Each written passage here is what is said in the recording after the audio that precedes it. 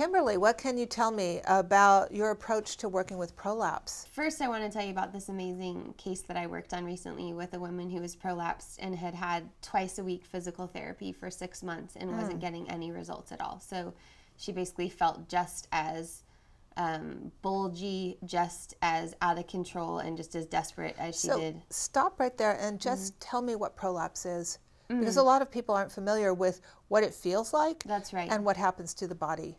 Right. So a prolapse is when organs fall beneath the place of the shelf of where they're supposed to be.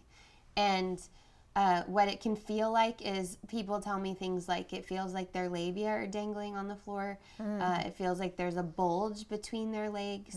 It feels heavy. Something just doesn't feel right. Something feels like it's moved from where it used to be. Shifted. Yeah, sometimes people use words like inside out. I feel like things are inside out. Or I feel like my vagina is spitting out my organs. Wow. All right. Yeah. So, you know, there's stages of prolapse. So there's less severe to more severe. But what a lot of women don't realize is that they may feel really good postpartum, and their birth was, they feel fairly good about their birth. And so they get right back into it. They get back into a heavy duty yoga practice. They get back to running because they want to get their body back. And they don't realize that actually nothing's really stable enough to support that. And so 6 to 9 months later, they're prolapsing. And to them, it seems like it happened out of nowhere. It seems like it just happened. It doesn't seem like, oh, no, it happened because it's related to birth. In other words, the ligaments that suspend all of those organs to hold them in their proper place are still overstretched. Ooey gooey stretchy as a result, especially as long as they're breastfeeding. Right. No? Yeah.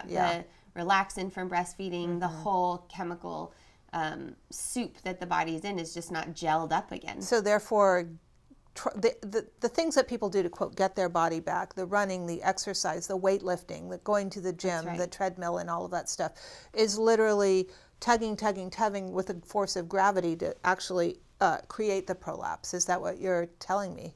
Yeah, like if you think about the ligaments as rubber bands, and you think about a rubber band that's just overstretched, and then there's something pulling on the end of the rubber band, as long as you're bouncing, eventually that rubber band could even snap. Now, that doesn't happen in body ligaments usually, but that's sort of like, you know, it's like taffy that's just getting softer, and you imagine, you know, sometimes people come into me and they tell me they've gone to a hot yoga class, and I'm just like, oh, like that's just like the taffy's just getting softer and softer and softer, and these poor organs are like hanging on by a thread when they need support, and they need to be gelling, and they need that support nutritionally, they need that support through rest, they need that support through exercises that are bringing things into the midline, and a whole other slew of that are actually creating support instead of creating the lack of support. Right.